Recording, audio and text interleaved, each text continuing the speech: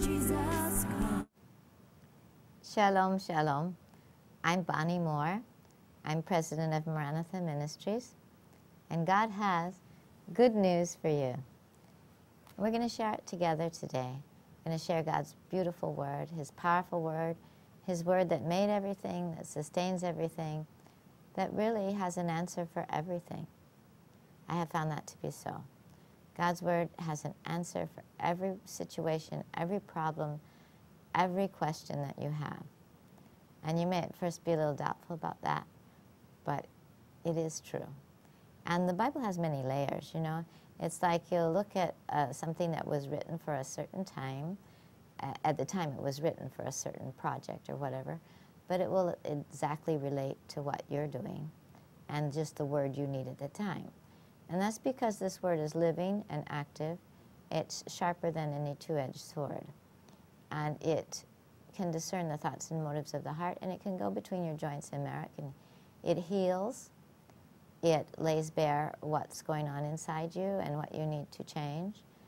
But it also slays your adversary, the devil, and his demons by the word, the sword of the Spirit. So it's a most amazing word.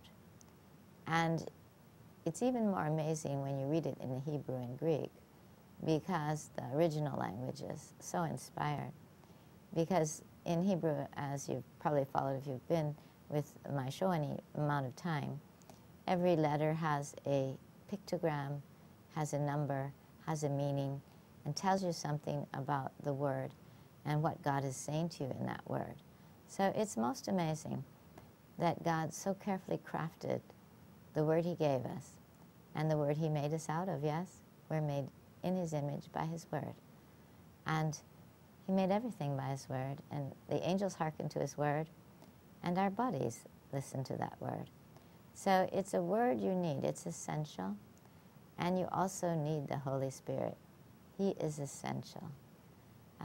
Jesus actually told His disciples in the book of John that an amazing thing that we should all take note of.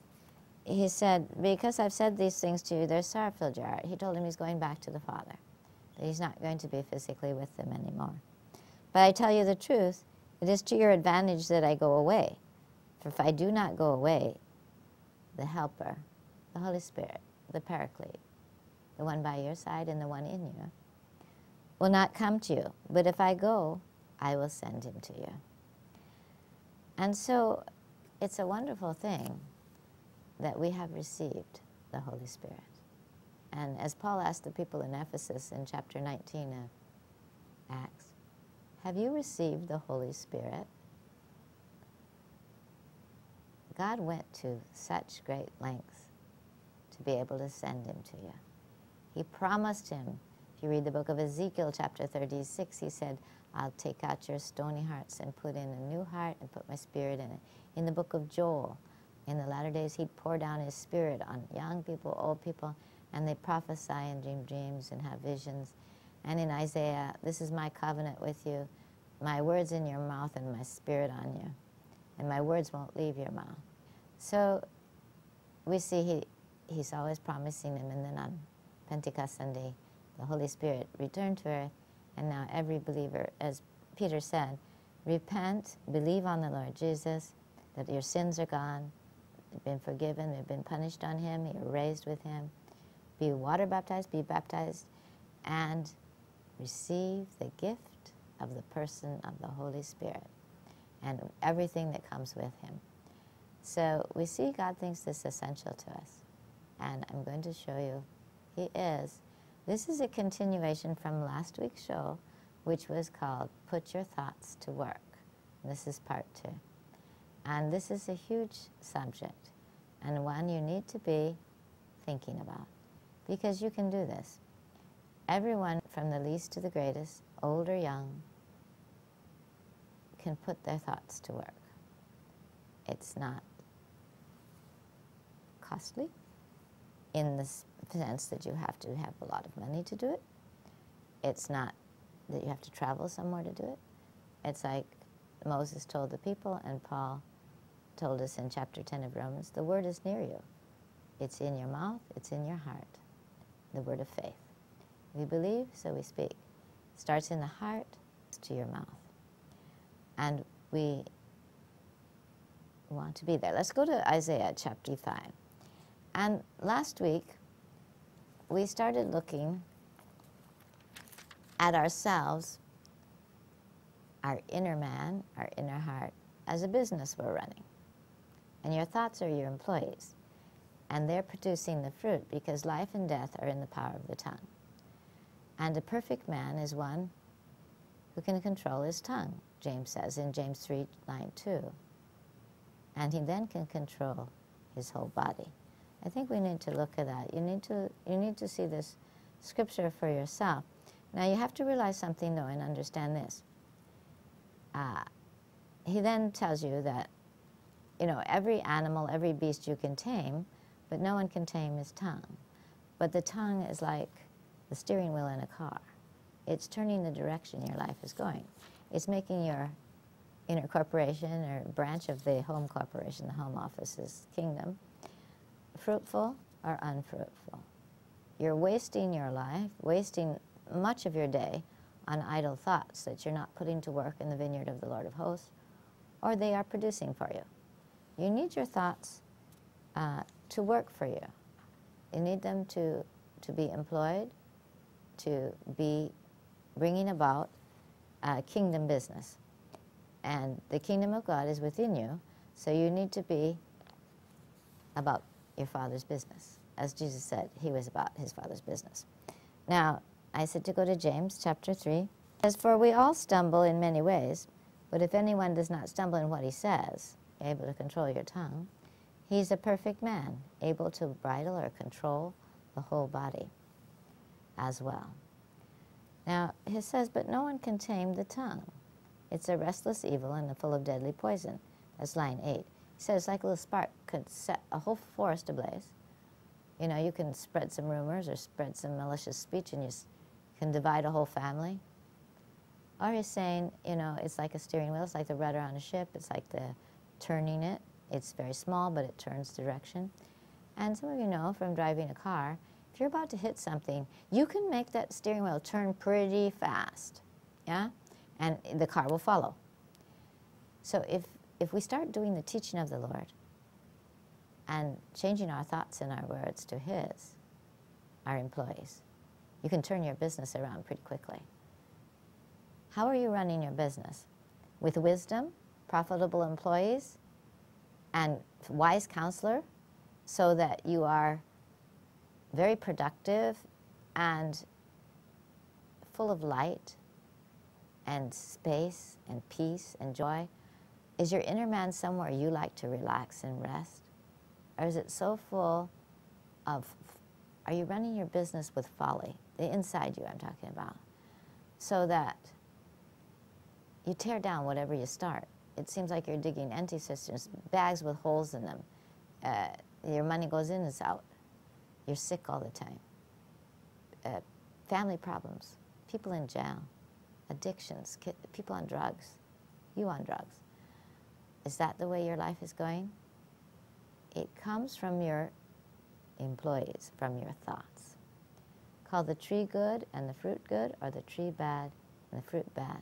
What's filling your heart is going to come out of your mouth, and that's going to direct your life. Because the tongue directs your life, is what James is saying here. Now, the Lord shows us that we can be the master of our words through the Holy Spirit.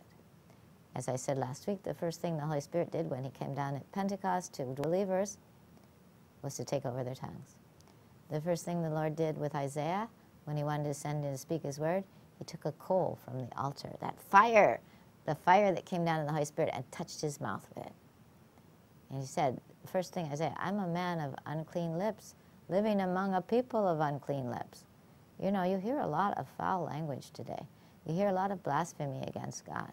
You hear a lot of talk about the disasters and the seriousness and the things, and where's God? You got to get up in God's perspective, see what's happening, and pray through that. You got to see the devil's activity, and you've got to shut him down. And the world's going to get worse. Just read the prophecies. Too many people ensnared by the evil one doing his work. Doing his work. We need to be doing God's work. And where is it? It says in Jeremiah, I think 7:8, that the reason the nation was going so wrong and there was so much bloodshed and so much violence is they were listening to deceptive words which were becoming their thoughts, their employees, and directing their life. You don't let your employees direct you. You're going to direct your thoughts.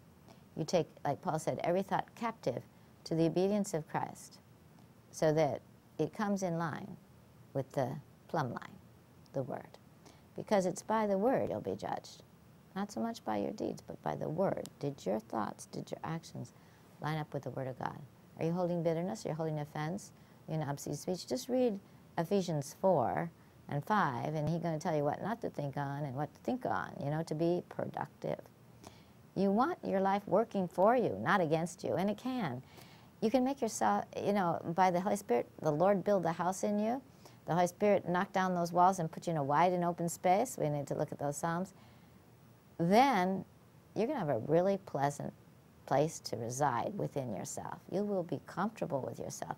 You will lie down at night, it said, and your sleep will be sweet.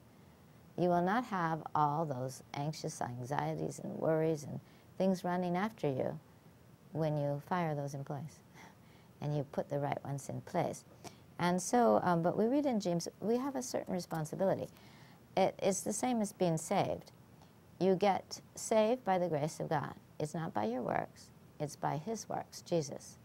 What He did for you on the cross and His keeping of the law that then makes you the righteousness of God in Christ. All your sin imputed to Him, all His righteousness imputed to you. This is a gift, as He tells us in Ephesians 2, that you didn't work for. But you have to receive that gift. You have a responsibility. You have an ability to respond and to take that, to make your tongue say, Jesus is Lord, and believe it in your heart that God raised Him from the dead, and you're saved. You had a response. The Holy Spirit, tame your tongue, can come in as your counselor, can bring His production team, the love, joy, peace, can bring you the wisdom. You ask God for wisdom, He'll give it to you. But James says, the one that just said about your tongue, he said that anyone thinks himself to be religious, to be, in the kingdom of God, and yet doesn't bridle his tongue, deceives his own heart. This man's religion is worthless. So what he's saying is, God's given you the power. He's given you the words, because he says back here that you need to be looking in the Word. It looks intently at the perfect law, the law of liberty, and abides by it, not having become a forgetful hearer, but an effectual doer. This man will be blessed in whatever he does. Like my lesson last week about being. When you're in the Word and your thoughts become His thoughts, your dreams become His dreams, suddenly everything you do prospers. Your health, your body, remember, control the tongue, control the body. And so he's saying, though, that you got a responsibility. And what is that? He says, be quick to hear, be slow to speak, and slow to anger. That's line 19. So the word that has power to save you, what is that? That's your thoughts. Quick to hear, slow to answer. You have to pause. How many arguments have you gotten in that were because you didn't pause? When somebody said to you, you took exception, you took offense immediately and jumped right in and said, well, you do even worse, blah, blah, blah, blah, blah, blah, blah. You did it, blah, blah, blah, blah. And then they're back and it gets worse and worse. The argument heats as you speak. Calm answer puts down wrath. But it says, pause. Because later on, when you find out really what it was all about and you just escalated it, you have to say, oh, forgive me, I didn't really mean that. Well, then if you don't mean it, don't say it. So we've all been guilty of this, but you have to pause. And then you got to ponder, like Mary did. She treasured the word in her heart and she pondered on it. And when she spoke, it was good. Do whatever He tells you, Behold, the handmaid of the Lord. So, and my soul magnifies the Lord. My spirit rejoices in God, my Savior. He's done great things for me. You see? So it says ponder and then pray about it. Pray about it. Pray how God wants you to answer. That's running a very productive business. You're consulting the efficiency expert, the Holy Spirit, what to say and what to do. And that's wisdom. So you have a responsibility too. Now let's take a look at Isaiah 55, where I was going before, and I also want to look at Haggai. And because we're going to see things in the Old Testament that are telling us about this and are showing us Jesus, you know. So he says, this is the beginning of chapter 55. Everyone who thirsts, come to the waters. Yeah, with joy you shall draw water at the springs of Yeshua. I remember Jesus said to the woman at the well in Samaria, the Samaritan woman, chapter 4 of John, if you but knew the gift of God. And what's the gift of God? Receive the gift of God, the Holy Spirit. If you but knew the gift of God, you would have asked Jesus for a drink. He baptizes you in the Holy Spirit. He's the one that poured, Acts 2:33. He got back to the Father and poured the Holy Spirit, the promise of the Father, out on us. And in Mark, in Mark and Matthew, and he says, John the Baptist, there's one coming after me, and I'm not even worthy to unfasten his sandals, but he will baptize you in the Holy Spirit and fire. That coal from the altar that touches your lips, the Holy Spirit and fire, that living water. He said, I give you a drink of living water, become a well in you, just leaping up for eternal life. And he tells us later in John chapter 7 that those rivers of life are the Holy Spirit, who was given after he was glorified. He died for us and risen. Those rivers of living water, that living water you need to tap into. And he says, you have no money, come. Buy and eat. Come buy wine and milk. His love is better than wine. And the wine became the blood at the Last Supper. And milk, the milk of the word, Peter says, you grow strong on that. You get the right thoughts. And without money, without cost. Why do you spend your money for what's not bread and your wages for what doesn't satisfy? Your thoughts may be totally wasting your time. And you're spending a good amount of the day on them. And they're not going to satisfy you. They're not going to give you, prosper you. They're not going to heal you. They're not going to control your body. They're going to get you into addictions and anger and divorce and divisions. Those are employees you don't want. You want to fire those thoughts. You want to take them, like the tree that's in there, that idle thought, you've got to rip it out, or it's going to keep making that same poisonous fruit in your life. You don't want it. So he says, listen, and the Holy Spirit will help you do that. He'll convict you. He'll show you which thoughts are causing your bad mouth, and he'll show you how to get rid of them. His grace is sufficient. He can say, give you a word of wisdom, a word of knowledge. It gets exciting. You'll start prophesying. It's great. Look for those. Seek the gifts. Those are wonderful employees. And they make your life so full. When you get a word for someone, you get a word about yourself. You get an answer to a problem. It's like the other day I was just saying, God, how do I know I hear the Holy Spirit? How do I know what to hear? And he said, listen. I said, Lord, listen. And then he gives me the scripture. I will listen. I will hear, Shema, what God has to say, for he speaks peace to his people. And then I remember from Isaiah, You'll go forth in joy, and he leads you with peace. And that peace that passes understanding. And then let peace be the umpire of your heart to decide in situations what's going on. He leads you by peace, beside restful waters. If it's causing you confusion and heartache, and it's not from him. If you had a thought condemning you and saying you can never do anything good and you've ruined your life, you'll never get off drugs, etc., you never have a good relationship, that's not from him. He's leading you in peace. He'll tell you how to knock down that wall that's dividing you. You need a renovation inside. You need to remodel your space. And in Psalm 30, line 8, it says he takes us out into a wide and open space. Vast. Beautiful corporate headquarters you're going to be. Green, go green. Windows all over. The view from above, from the top of the mountain, where he told Elijah, when he got in such depression and just wanted to lie under the juniper bush or go in a cave, he said, come out on the mountain and hear what I'm going to tell you. Look from the view. You need some more view in you. You need to knock down some of it. You need to get rid of those dark rooms. If the Lord builds a house, see, unless the Lord builds a house, labor in vain who build it. Let him build your house over. Let him reconstruct. Because in Proverbs, we should go there. That wisdom builds the house, understanding establishes it, and knowledge furnishes the room with a precious treasure, but folly turns it down. What's folly? The fool says in his heart there's no God. He's got to do everything himself. That's an orphan spirit, and that can cause you anxiety. But we have the spirit of adoption, the spirit of sonship in the Holy Spirit, witnesses with our spirit, that we're children of God, and children heirs, joint heirs with Christ, and he's given us the kingdom. It's like the elder son, the prodigal son. He's like, You never give me anything. The Father said, don't you even know that everything I got is yours? Just ask for it. Just receive it. Everything the Father has, healing, prosperity, it's yours. He's given you the kingdom. Why are you sitting out there idle all day?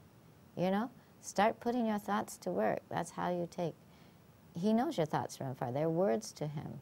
So, and so he says, Isaiah 55, listen carefully to me and eat what's good and delight yourself in abundance. The banquet. It's his word. The right thoughts. Whatever's true, whatever's lovely, whatever's of good report, Paul says. Think about these things, not on the other things. That's Philippians 4:8. And you start reading at 6. You need to do that. And incline your ear and come to me. Listen that you may live. Listen that you may live. And I will make an everlasting covenant with you. He has in Jesus.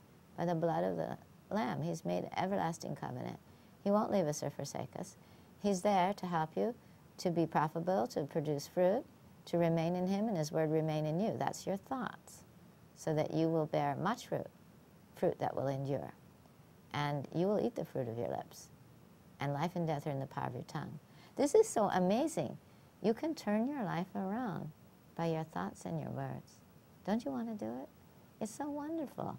It's so much fun. And it turns things around so quickly. And so God's word is sweeter than honey. It's precious. And according to the faithful mercies shown to David, each morning his mercies are new, shown to David. And I just want to show you a couple of things. We've got to get there. So it says, seek the Lord while he may be found. Call to him while he's near. So you better start calling. You need the Holy Spirit. You need a renovation project. And you need him to convict you and show you how to get rid of which employees you need to get rid of. Yeah? The thoughts you need to get. Let the wicked forsake his way. Derek. The ways. Your ways come from your words. And the iniquity, the man that's vanity is actually the word in Hebrew. Iniquity or vanity, his thoughts. You can forsake your thoughts. You can fire them. It says it right there. And return to the Lord. Return to his word. And he will have compassion on you, and to your God he will abundantly pardon. For his thoughts aren't your thoughts, and his ways not his ways. But you can have them. He says they come down. And then instead of the thorn bush, you know, then you go out with joy, and you be led forth with peace. Instead of thorns, those anxiety things, the cypress is going to come up. And where the nettle was, myrtle. Oh, myrtle. Have you ever been in myrtle forest? They make perfume from it as a memorial to the Lord. Your business will be established as a branch of the kingdom, a memorial to the Lord, an everlasting sign that won't be cut off. It will endure forever. Now, you got to look at Psalm 101, because this is amazing. And he said, according to David, you know, the mercies according to David. David understood this. I want you to look at this as your inner man, as your own thoughts, okay? Go to Psalm 101. This is amazing. Okay, so what does it say? Well, it starts, it's a Psalm of David. I will sing of the Hesed and the Sadiq. I will sing of the loving kindness, the righteousness, the justice. He justified me, singular justice. To you, O Lord, I'll sing praises. Okay, line up all your little thoughts right now and direct them like a choir. Tell them stop what they're doing and sing praise. Okay, just employ your whole being, sing a song of praise. Now, he says, I will give heed to the blameless way. This is tamim, the way of integrity.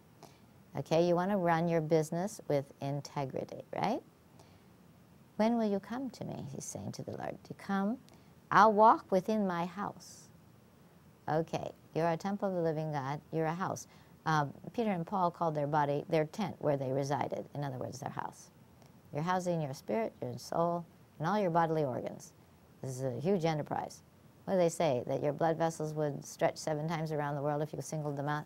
I don't know who did that, but they may have measured them and measured that. But anyway, you're fearfully, wonderfully made.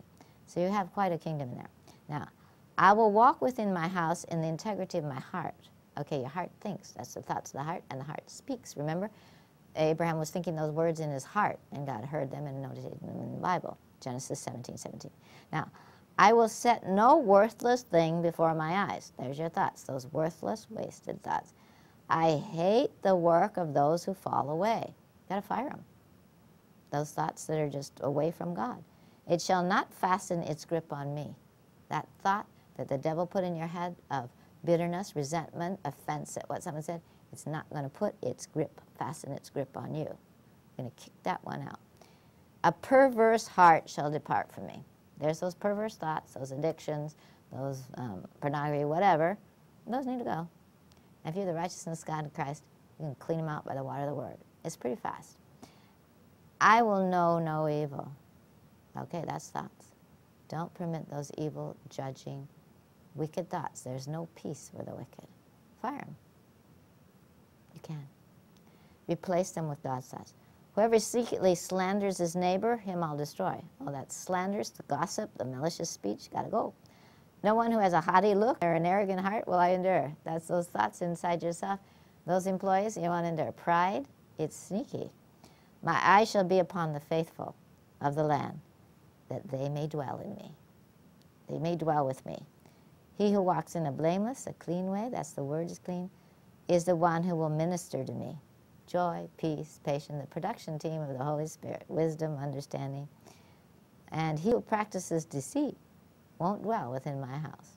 Those lying thoughts, deceiving people, if you're lying, put it aside. Lord hates lies. He can guide you to all truth, the Holy Spirit, and convict you when you're exaggerating. You know what I mean. And he who speaks falsehood shall not obtain his position before me. There's that employee with that position, and he's speaking falsehood. He's out. Every morning I'll destroy all the wicked in the house. Okay, each morning you wake up, those thoughts that come to you about grumbling, complaining, the people you live with, this and this and this during the day, your boss, your coworkers, he says he's going to destroy them with the sword of the Spirit. The thoughts, those thoughts, he's going to think good thoughts. Those are treasures. I'm glad to have those people. I can serve. I can practice patience, you know, and pray for them. Pray for them. Pray for your boss. Pray for your business. Pray for your co-workers. Pray for your fellow students. Pray for them, that God will do a deep work, that he'll heal them, that he'll reveal to them the great destiny he has for their lives, and that they'll change their hearts towards you and open doors of favor. I've done that and had seen a complete turnaround, and people that were against me became so open to me just by casting it on God. I couldn't do it with arguing. And so as to cut off from the city of the Lord all those who do iniquity, to take out of you all those thoughts. The blood of the Lamb can do it, and the word of his testimony. It's sharper than a two-edged sword, goes between joint and marrow, and the thoughts and motives of the heart. Let his thoughts be your thoughts. Just sing, dream your dreams in me, Lord. Share your thoughts with me. Sing your songs in my heart. Let me bring them to be. I have to go now. I have so much more I want to tell you. But have a great week. Bye, everyone. Let the Holy Spirit tell you the rest. Bye.